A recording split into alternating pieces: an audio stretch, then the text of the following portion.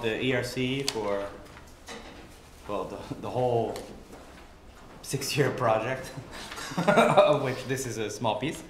And then also, you'll notice we're not at SOAS, we're at the friend's house because we couldn't find any room at SOAS. So I'd also like to thank the Society of Friends for being our gracious hosts today. Otherwise, I'll just get started with my paper.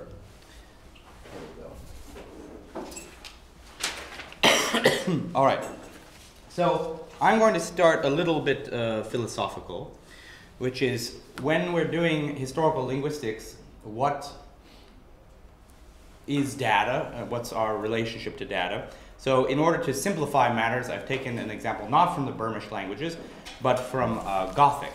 So the Gothic language is more or less only attested in one book, which is the Codex Argenteus, which since the 17th century has been in the library of Uppsala University.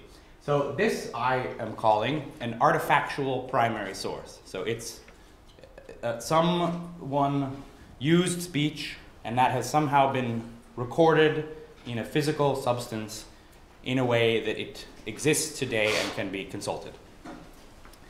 But not everyone can necessarily go to Uppsala.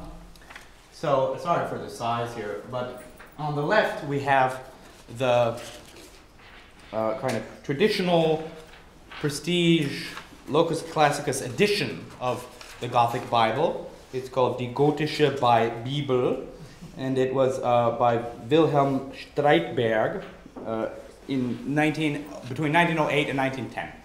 So this I'm calling an editorial primary source.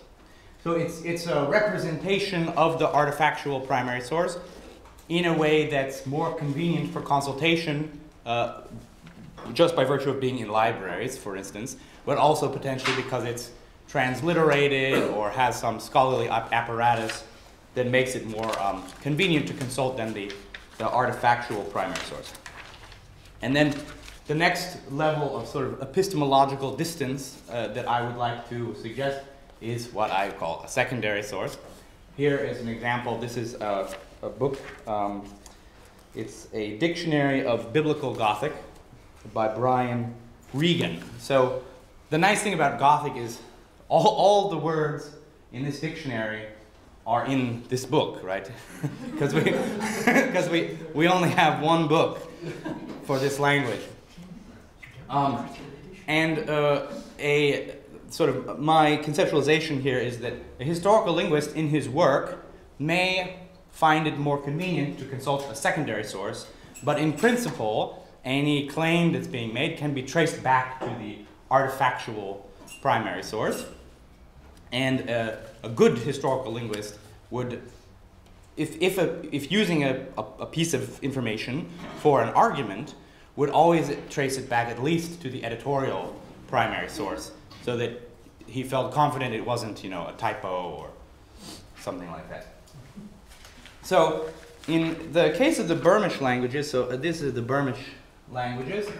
They're spoken at the border between Burma and China, and there's sort of around 8 or 9 of them. Only Burmese has a written tradition, and so this kind of model I've presented for Gothic works very well for Burmese because they have a written tradition, mostly stone inscriptions from the 11th to 14th century in terms of Old Burmese. It has very poor philological resources, so that makes it quite inconvenient as a historical linguist to work with. But the other languages are all modern, so this tripartite scheme of artifactual primary source, editorial primary source, and secondary source, how does it map onto languages with no literary tradition? And what I would suggest there is something like a physical record of the speech, like a wax cylinder or a wave file, would be the artifactual primary source. And then a transcription of that, for instance, in electronic format, would be an editorial primary source. And then an article, a scholarly article, or a book or something with an argument, a grammar, a dictionary, would be a secondary source. And one thing that's very lamentable, I think, is linguists tend to skip the first two, and they go straight from their field work to their publication without ever making available somewhere the artifactual or the editorial primary source. There's no artifactual or editorial primary sources for the Burmish languages, and even in Sino-Tibetan, I would say there are only 2 languages that I feel like have kind of satisfactory coverage in this way, and one is Japuk and the other one is Yongning Na. Both have been worked on by people at the CNRS in Paris who have put really hundreds of hours of records online, both with the recording and the transcription. So in our research, we can't use primary sources because they don't exist, which is frustrating. So instead, this is the kind of sources we are working with, which are word lists. And we have word lists made by missionaries or diplomatic officers in British colonial times, word lists made by Chinese field workers from the 50s until now, and then very recently, word lists from the sort of 1980s until now, by missionaries associated with the Summer Institute of Linguistics. The British ones tend to be organized alphabetically by the English definition, whereas the other 2 sources are organized according to some predefined list of meanings. So the Chinese, for instance, they always start with the word for sky. Yeah, and those of you who know about the Chinese indigenous lexicographical tradition, that will seem familiar. Okay, so now on to etymological dictionaries. We're writing an etymological dictionary. So here we have a little entry from a German etymological dictionary, with the point just being that it's hard to read. I mean, you might find it hard to read because it's small, but it's also hard to read because it's full of acronyms and bibliographic things, and it's not so well organized that it's machine readable. So it's both hard to read for a human being and impossible to read for a computer. So we have tried to model here the information in this entry in terms of the relationship between, the Latin words and this is frucht, which comes from fructus in Latin, and the Latin word goes back to bre in the European, which is what's the German word? Is the same thing, brauchen, yeah. So the same Indo-European form becomes brauchen through inheritance in German. So we've tried to model this here, and in our own efforts, we're trying to have some explicit models so that this data is kind of both human and machine readable. And then in this next chart, let's say, if you're writing software or something like Wikipedia articles, every line of, let's call it code, that someone changes, it's version controlled. So at the microscopic level, you can look at any moment, what did the thing look like? And then over time, you can have some sort of representation like this, where each color is a different user, and then you see the lines of code that are written by those different users. And it would be nice if something like an etymological dictionary we could represent in this way, so you knew who contributed which ideas when, and watch the knowledge sort of expand over time. But in fact, if someone writes a new dictionary of etymological dictionary of a language like Latin, 90% of the information, probably 99%, is old, but there's no explicit model of what's old, what's new, what's original, where are the disagreements. So that's something we would like to make more explicit. So our aim is to digitize all of the relevant secondary sources, but we're starting with this one, Huang 1992. Oh, sorry, we have digitized them all, but now we need to do something with that. And we're starting with Huang 1992 because this one book has about 2,000, we call them concepts. They're just English words, no, they're Chinese words, translated into 8 or so Burmish languages. So it's one source that gives you a kind of coverage of the whole thing, and then we'll supplement that with other sources. Yeah, so then talking about the specifics of our project, we have the source like this. You know, it's a page of a book. We have it digitized, if necessary, by copying it out manually, but better to use OCR and maybe subcontract it to a company that specializes in this sort of thing. And then for each point, we have 3 pieces of information: the form, the meaning, and the language. So I'll give the example. Here we have the word tian is sky, but the source says tian, yeah. And it's pronounced muk in this language. And the language, I would call in English maru, but in Chinese it's called langsu.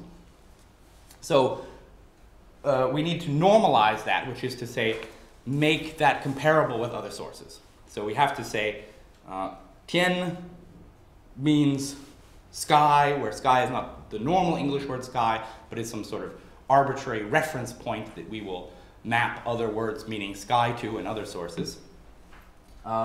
We will normalize the phonetics, which in this case it's already written in the IPA, so it's quite easy. You just normalize it with itself. But for the missionary sources, for instance, they might use CH for the ch sound, where we need to normalize that into how that would be written in IPA. And then we need to normalize the language names so that we know that Maru and Langsu are the same thing. And for that, we use these standardized lists like the ISO codes and the glottolog codes. All right, so once we have that all normalized and in CSV files, we have a piece of software that my partner has made called the Edictor, which is a editor, sort of a software platform for editing etymological dictionaries. And I won't talk now about the guts of it, because that's about how we do our research and the methodology of historical linguistics, and it's not about data management per se.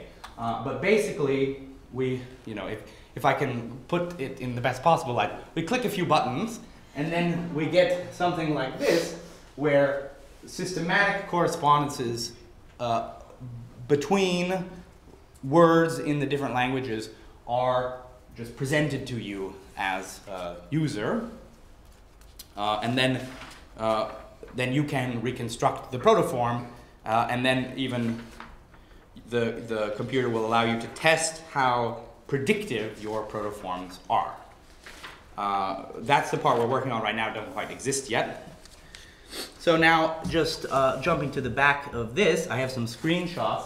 So this is the software, the Edictor, where we have, this is the sort of default page if you just open up the system. So we have the meaning here above, and then, because it's alphabetical, right, by English, and then all, and these are the different languages.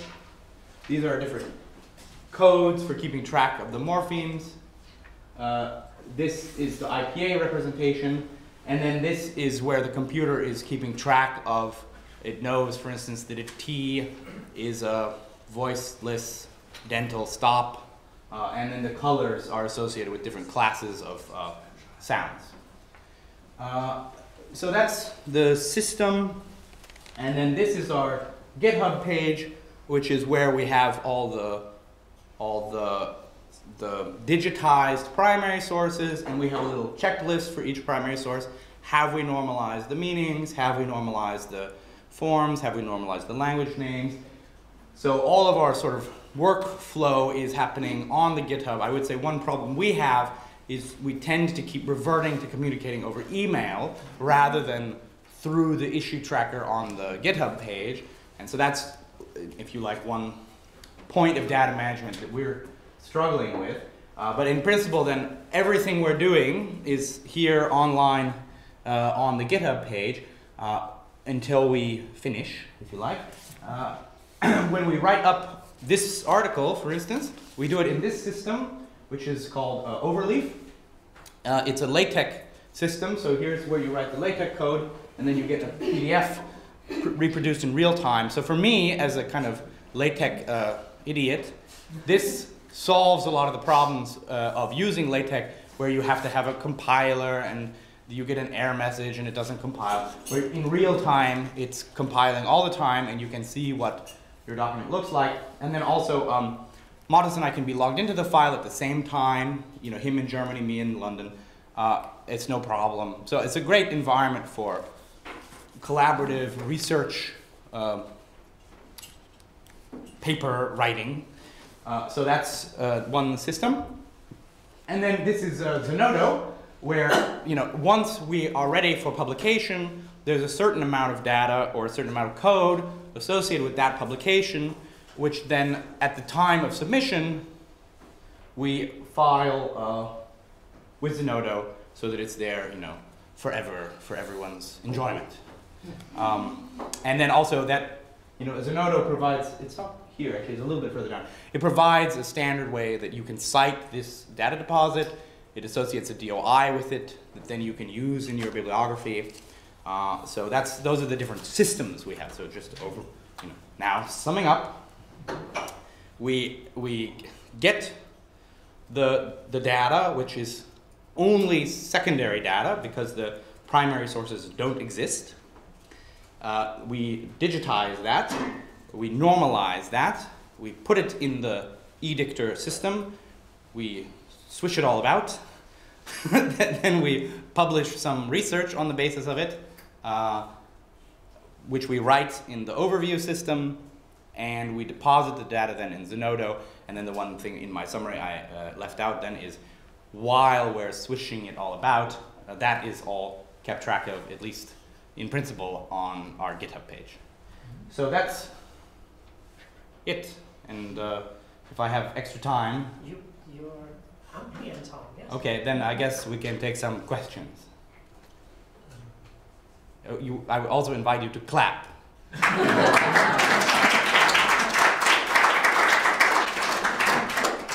I suppose the most obvious question is, in the process of doing this, you are recording for posterity part of your sort of academic personal workflow. Right? Beyond the intellectual historians of the 22nd century, right, who will obviously be over the moon to discover in the rubble of London, right, a memory stick containing a copy of this, right? What purpose does that serve, as opposed to what you're recording about the primary sources? What purpose does it serve usefully, do you think, to have a record of the construction of your particular secondary source? So I think on the one hand, it serves no ultimate purpose. The submission to Zenodo is the important part in terms of this is the data that we used and this is the code that we applied it to. That's what's important. The stuff on the GitHub page of like, you know, it was on April 22nd that we digitized this source or something. It's not of any importance, I think, once the project is over. However, I think it is important that we feel comfortable exposing that to the public, you know, because if we want to hide something, it means we're embarrassed by it, yeah? Like, oh, we're very far behind digitizing our sources. So I think it's a good discipline to say, you know, this is not my private life here. This is my public life and it's my job.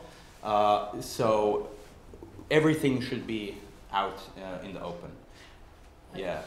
Is that? Press you on that? Sure. I think that an alternative viewpoint that somebody might take is that while I'm perfectly happy in a sense to share how I work and explain to somebody that for every good idea I put down on a published page, there were 10 really stupid ones beforehand. I don't necessarily want to share the 10 really stupid ideas that led to the one good one. They won't end up from my perspective, they won't end up in the publication. And if there is a person out there who is every morning reading our GitHub to look for a stupid idea, that then they'll somehow mention in a public forum, that person has some psychological issues and some time management issues that aren't really my concern. Yeah. Mandana, you ahead. Well, I think it is key and important because this is basically what allows you to do archaeology easier later on, right? It allows you to track and trace, and this is actually what makes the research transparent. Because right now, the research is not transparent, especially in linguistics, where none of this is ever shared, right? We don't know what the source data is. We cannot test and check the source data. We have no idea what steps have been applied that lead to the analysis, because already that, what you see there, is part of the analysis. So I think the division between complete data management versus analysis is one that is not correct, because the way you manage your data, the way you divide your data up and chunk it and relate it to each other is already part of the analysis process. And this then in 50 years' time will allow you to have a check on, and it will see, oh, see, on the 21st of February, they went in the wrong direction. Yeah, I think they that, just had, you know. I mean, I would also put, in terms of version controlling, like on software or Wikipedia, what's the point of that? Like hopefully, most of the time, no one is wasting their time doing this like slice by slice retrospective look at anything, because it's not a good use of human time. But but it is there, and it's also well hidden, right? It's not in the way, but it's there if it becomes important, and I do think that's useful. But I would say that if someone said, "Look, you have to make me choose between depositing my data in a public archive or having a version control system for my workflow," I would definitely say, "Well, that's a false dichotomy. But if you're going to make me choose, go with the archiving of your data in a public repository." Just to come back to your point, many of us have tripped over mistakes made by people in the past, and without a forensic analysis, a trail like we have here, we don't always understand how the mistakes of the past came about. We don't understand about how they came about. We're quite likely to commit them again. So it's very useful to have a forensic trail, as you say, to see where someone went wrong in the past. So I think that's really helpful. Could I say about GitHub two things? Yeah. First is it's a collaborative platform. So if you're writing code with other people, you having Git and GitHub as a way of merging your code together and ensuring that there is a master version of that code available that everyone agrees on is very important. And GitHub does that extremely well. That's the first thing. The second thing is, if people are using your code again, they may not want the final version. They may think, oh, they've written some code here. That's very useful. That was written 6 months ago. They can take the repository back to that stage and then build on top of the code that's being used at that point. So if your Nathan's research is being funded publicly, I assume, and therefore people should be able to do that. Yeah, I agree with all that. I think that those considerations are particularly important for software writing, which is what GitHub was designed to do. So one question is, just sort of practically speaking, would it not be better if there was some kind of version-controlled etymological dictionary writing platform? Yeah, well, that doesn't exist, and GitHub we more or less find easy enough to use that it works for our purposes. But actually, Mattis just made me aware in the last couple of days about something called the Open Science Framework, and they seem to have designed a similar kind of version control workflow system, particularly with biologists and psychologists in mind, which might be more user-friendly than GitHub in terms of, using the command line potentially to push and pull things. So I do think that in the near future, hopefully, but it will take all of us to be on board with this agenda, having version control systems that are more easily usable by disciplines other than computer science, like epigraphy or religious studies is a good, would be a good development. And I bet, I mean, I really have only just barely looked at it, but I bet this open science framework is somehow specifically geared to biologists and psychologists. That might be a step towards the sort of work we're doing, but maybe more work needs to be done in that direction as well. I think that let's... Probably good for the next talk. Yeah, because then we'll be a tiny bit early. Yeah. So please...